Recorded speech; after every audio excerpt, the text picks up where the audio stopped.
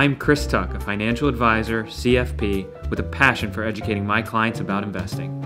My father-in-law, Scott Kleiman, founded the practice, and together with my wife, Lindsay, and amazing staff, we are making a place to feel more at home with investing. This is Advisors in Cars Getting Coffee. Today we're picking up Alan Hark, one of our C.P.A. partners. We're going to have a conversation about investing and taxes in a 1971 powder blue Buick Skylark. And just like Alan, it's another product of the 70s. Hey guys. Hey Chris, how you doing? Good, how are you? We're good. We're good. Come on in. Whoa, this is tight. You okay back there? Oh, there's plenty of space back there. How you doing? Wow. How you doing? Good seeing Look you. at this car. You like the car? Beautiful. Wow. Our friend John's 71 Buick Skylark. This Baby is blue outside, really amazing. powder blue, white interior. I have not been in one like this in, well, a long, long It's time. a throwback, isn't it, Alan? It is a throwback. You had a car like this, right? I had a 74 powder blue Cutlass. You guys powder ready for blue. some bagels and some coffee? I'm always ready. Yeah, for is that what we're doing? Yeah, we're gonna go to a bagel barrel. Back in the 70s, they used to put the babies in the middle. All right. Yeah, Scott, you could have sat right here. We could have got Been right in the middle. Oh, Right in look front. at this, front row. Wow. Right in front of the bagel Beautiful. store. Wow. That is perfect. That should do it. Thank you. So Alan, thanks for coming out today. Thanks for having me. I thought it'd be really good for us to talk about kind of where our two worlds collide, right? So from a tax side and investment side, we work with a lot of clients together, and so much of what we do or what you do is interrelated, right? So I thought it'd be really interesting to get your perspective. Maybe we could start with the biggest challenge that you're seeing clients face today. We have a lot of folks that, whether they're working for a big corporation, they're involved in a 401k savings. We always encourage that. We want folks to get their matches. If they're self-employed, small businesses, we're always looking at SEP IRAs, simples, ways for them to get into a retirement plan. I think that people stop short there, and what happens is they say, you know, I'm putting money away for retirement, but they're really not concentrating on an open investment account. Right. They're really not focusing on net worth outside of retirement. So you get to a point now where we're starting to see a lot of folks that are retiring. Sure. They're starting to retire, have retired already, and you know they're in a situation where they really have a one-dimensional thing. They have one thing that to pull from, and that's retirement. So they got this heavy concentration sitting in one spot of deferred taxes. We love the deferred tax, Sure. But that's a big problem. Yeah, so, you know, when we think about it, from an investment standpoint, we look at diversification, right? So we want to be well diversified in a portfolio and own different asset classes. It's kind of like a tax diversification you're talking about, having Right. different areas to pull out of, right? Yeah, so the one thing that folks have to really understand is that they're putting money away their entire working life, and that's at a specific type of, you know, whatever rate it is at that time, what the tax laws bear or what their earnings are. Sometimes it's high, sometimes it's lower. But keep in mind that a lot of these individuals will be at a very high tax bracket when they retire. So even though they're putting money away, they're really, you know, and deferring taxes, they may pay more taxes on the way out. Sure. For people who don't know, when they do go retire, how are things taxed differently? So the taxation of any type of deferred plan comes out as ordinary income. So when you think about it, most people will have Social Security. They may have another pension source. They'll have investment income. They may even have a part-time job that they're working. And then this IRA money or 401k money will come right out on top of that at the ordinary income tax rate. And keep in mind that if they have an open account, Chris, they have the opportunity to take advantage of some of the rates that are out there today that are very positive on qualified dividends at 15%, capital gains at sometimes at 0 but up to 20%, very low rates comparison to today under the new tax law where you have a 37% max rate. Right.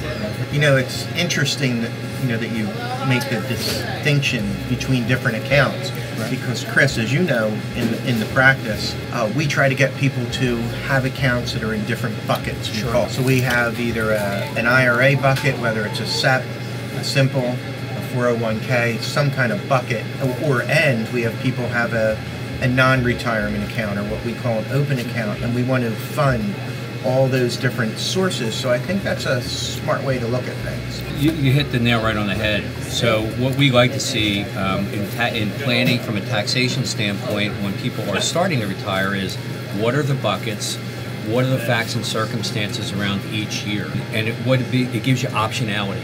It gives you the availability to say, hey, you know what, the market reacted one way, we should do this in 1 year, or vice versa, we should take money out of retirement in another year. Or if you work part-time 1 year, it may have to come out of a different bucket. But we can maximize your tax advantage when you have options. Right. If everything's in deferred accounts, you don't have options. Right. Yeah, and having options in retirement is critical. Absolutely critical. You know, one of the other areas, you know, while we're talking about it, that we get a lot of questions on is a Roth IRA. Right. Right, so Roth IRAs, you know, we get a lot of questions of how do those fit into the mix, right? So they're kind of like a third bucket. And you know, what are you seeing as far as, you know, clients utilizing Roths? Yeah, so they seem to be a little bit misunderstood by a lot of people. We see a lot of individuals. There's limitations on income limitations on when you can and cannot put money into a Roth IRA. What we try to do is encourage the younger generation, before you're making up to that maximum amount of the income limit that's going to cut you off from being able to make Roths, to put money in. You're in a low tax bracket, so you're really not getting an advantage of a tax deferred vehicle as much as, you know, a lifetime of Roth IRA deferral. Not deferral, that's a different tax-free money. Right. Big difference. You know, again, this Roth conversation is important, and Chris and I are always faced with this question from a client or clients, and that's, well, should I invest in a Roth IRA or should I invest in a traditional IRA? Which one is going to have the best impact from a return standpoint when you take taxes into account? And it's a difficult mathematical question to answer. It is, and that's why you keep getting the question. So sometimes there's no real easy answer. It's facts and circumstances, and they can change from year to year. So you know, it's not an all or nothing thing. It's not 0 into one or 100% into another. It's something that can blend, that makes sense from the taxation standpoint for that given year. Right. So if you have, and the same thing with 401k objectivity, as far as looking at, you have 401k options that are Roth components and non-Roth components, same thing. Right. What options, because there are income limits for Roths, what options do people who might be over those income limits have if they want to use a Roth? Yeah, so they're very limited, and we get a lot of folks that will say, "Can I use a Roth?" And the answer is no. However, what people fail to realize is that inside their employer's 401k, there's a Roth option, right, so that they can defer their amount that goes into a Roth IRA component. And a lot of people will say, "Yeah, but I have to pay tax on that today." And that's right. true, yeah. But they're not looking into the future of what happens, down the road with that. So there's an option for that. Yeah, and I always find it really interesting. A lot of people don't realize this, but if they choose to do the Roth component in their 401k or 403b, whatever it might be, their corporate or company plan, if they get a match on that, the company's match still goes into the pre-tax bucket. So they're still getting money going into both buckets if they're getting a match. That's correct. The match will always and has to go into the pre-tax. One thing that I see when it comes to Roths is that a lot of times when we do the math and we try and figure out if it's going to be a benefit, sometimes the benefit is very long term, that it might even be for the next generation that a Roth really starts to make sense. Do you agree with that? I totally agree with that. Now, depending on the net worth, some people may never utilize their full 401k or their IRAs. And in that case, not only is there tax-free buildup in that Roth during their lifetime, it's for the next beneficiary. One more beneficiary gets to enjoy decades of tax-free buildup in that money. Can't beat that.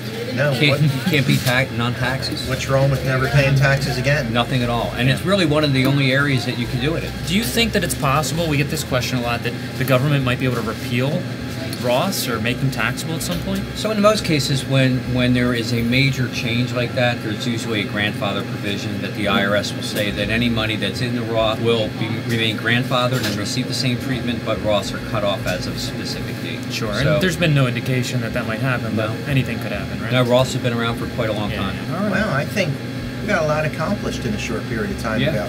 Yeah. I think we should get the bill. You think they included tax on it? I don't know. I think probably. You'll do the math for us? Probably I'll did. do the math. All right.